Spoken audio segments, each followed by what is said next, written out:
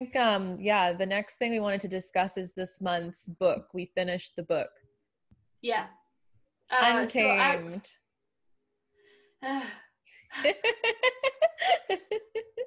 I give it 1 star, guys. So it's Untamed by Yes. Glennon Doyle. I give it 1 star. I would It's give it just like 1.5 or 2, but like, yeah, I'm one not gonna star. disagree with you. One Um, star. yeah, like So Neg bad. Neg had found this book, and when she brought it to my attention, I started seeing it everywhere. So It I was thought like this is everywhere. really popular, like everyone's loving it, Yeah. everyone's reading it. She seemed like Yeah. a very credible type of author. She's written all these Yeah. books, she's been on Oprah. Like it Mm-hmm. sounded like it was gonna be like a phenomenal read. And I was excited Yes. to read it because I thought this has to be good, right? And Plus, she was a honestly, like, Christian girl. Like, she was yes, Christian, yep, right? So it's like, yep, you guys gonna like that. and relatable to me, exactly, for those Yeah. reasons, exactly. So when I read it, I started it out with kind of like high hopes, I guess, and I Mm-hmm. very quickly got disappointed. And I don't know, it's even like reviewing my notes on the book and stuff, like I can't put my finger on exactly like what it was that I just really didn't like, but I had the hardest time reading this book. And I'm already like a slow Yeah. reader. I don't really make time for reading. Same. Same. Yeah. Yep. Honestly, So same. Okay, don't buy the book. Honestly, if you want to read it, just like honestly, okay, here's the thing. So this book, I'm gonna give a little bit of a synopsis. okay, this Yeah. book is about a woman who was married and had kids, and she's a writer, so she Yeah. is pretty famous. People really like her. She writes memoirs about her life. She's BFFs with Elizabeth Gilbert, which is the woman who wrote Eat, Pray, Love. So you can Mm. imagine the level of talent. And actually, she's a very good writer. I cannot like She's a contest that. yeah, She's a good writer. She makes you feel things. And honestly, for the first definitely. part of the book, I was like, yeah, you go, girl. Like I was in for it. So she's basically talking about the fact that she was in this marriage and her husband cheated on her. So that marriage was clearly had its own issues, but she stayed in the marriage for her kids until she fell in love with a woman.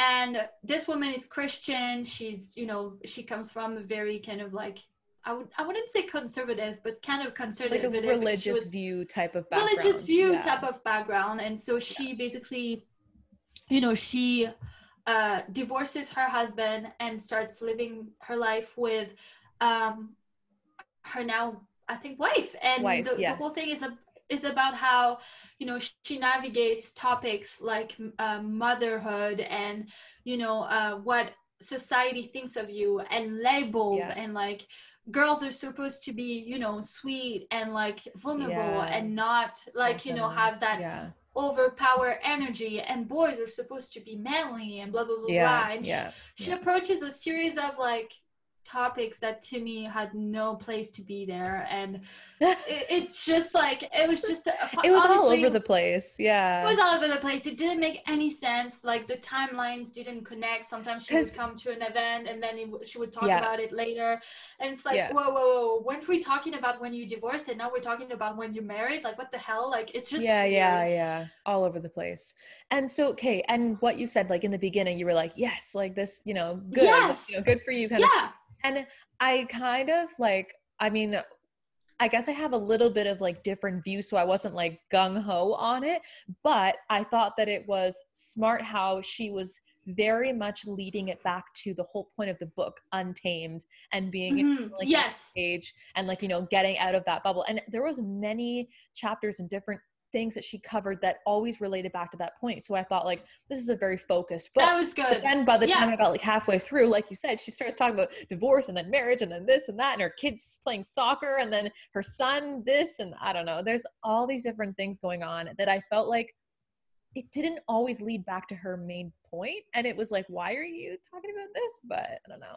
I mean, I some of know. it's still Okay. interesting, but Okay, yeah, and also I feel like this is what, to me, this is what the book was going to be about. It was going to be about how she liberated herself. And there's yeah. a concept that I really, really liked that was very, that really clicked on me. That we're really taught from a very early age to behave a certain way, to believe Yeah. certain things, and to Yeah. stop dreaming and to stop have a fire about us. And I really like that part because it's very true. Yeah. if I go back to my around when I was 10 years old, it's when I was told you need to be careful with what you eat, you need to be careful with how you look, you need to, you know, you need to be like this and like that and like that. And there is a clear indoctrination, a clear, this is the way you're supposed to be from a very early age. So I was like, oh, this is going to be a book about to help people to really understand that and get beyond that, to really get beyond it, get to their authentic potential and to be their authentic selves. But it wasn't that. To me, it was a book about how her lifestyle is the best lifestyle of them all, and anything else is just like bullshit. Like confident people. People don't like happy, confident people. Oh my God. And you know what? She sounded very judgmental to me. She sounded very, very, very judgmental to me. Like, she sounded like, you know, she was talking shit about how Christian people would look at her differently now because she's a lesbian with stuff like that. And it's like, yeah, but bitch, you were one of those people before. And you still are. Except that now you believe that you just believe that the life that you live now is the good life, you know, and still you think that motherhood should be a certain way because she says taking your kid's phone is the best thing that you can do because that way they get to be untamed, and it's just like the way I do it with her son. It just felt very pushed to me. I was just not into it at all. I was just like, oh my God. I can agree with you. I don't know. Like I said, I had a hard time getting through it. I feel like the parts that resonated with me the most was there was that one quote that she kept saying over and over. The one that I think she was like out of school and she saw it on a poster in a hallway and it's like, we can do hard things.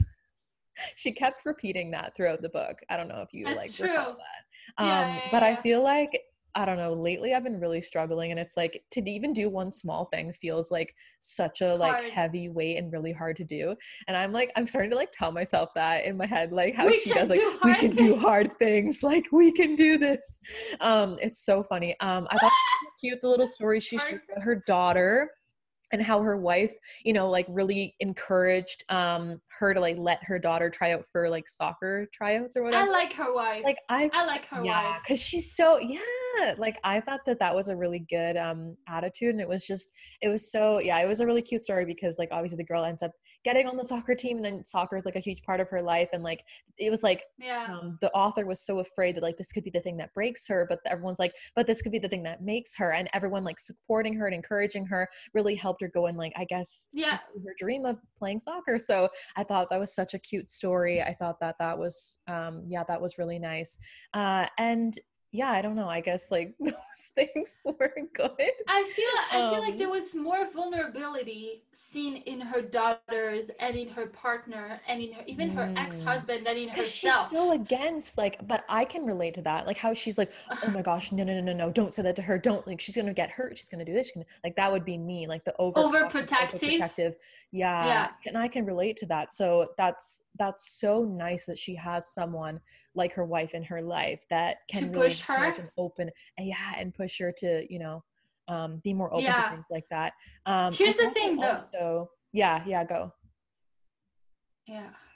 No, you go. I thought the bravery thing was really cool that she touched on. So like she talks about this one time where her two daughters went to go get their ears pierced, and her youngest daughter is like very like, let's do it, you know, whatever. And then her older daughter's like, like that would be me, right? But she said like, it's not like, you know, you can, you know, like buckle up and just do it anyways, or you can like be brave and tell people how you feel, like I'm scared and I don't want to do this right now. And like she's talking about like the different forms of like bravery, and how her older daughter, who's scared to get her ears pierced and didn't end up doing it, might have looked to some people like, oh, she's not brave, she's not, you know, like she's not very tough, but she said no, like that is still bravery for her to be able to speak up and say how she was feeling. And I thought that was really sweet. Just like little moments like that she talked about.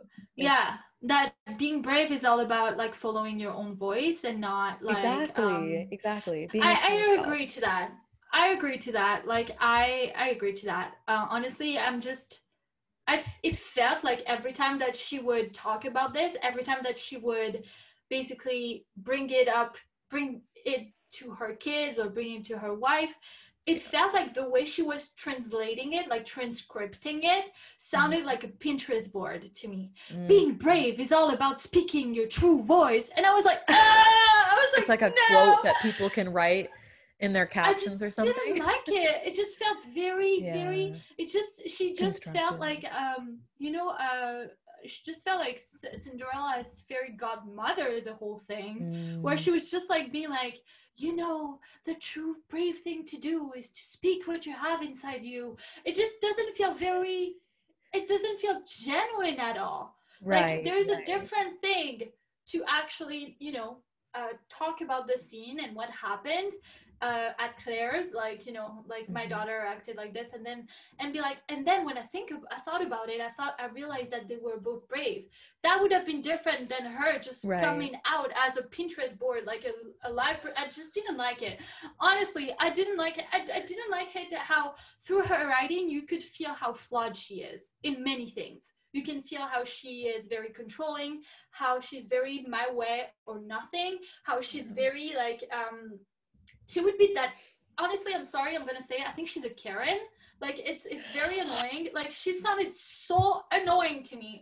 And I'm sorry, I don't understand how so many people can love it, but she sounded that typical like privileged like woman who the only thing she's gone through is gone through a transition of like, and I'm not saying, obviously, I think that her transitioning is a huge like to, you know, I'm into men and now I'm into like women, and her owning up her truth. I applaud her for that, because this is not easy, even more when you are from a like, you know, Christian background where you know that people are going to judge, right?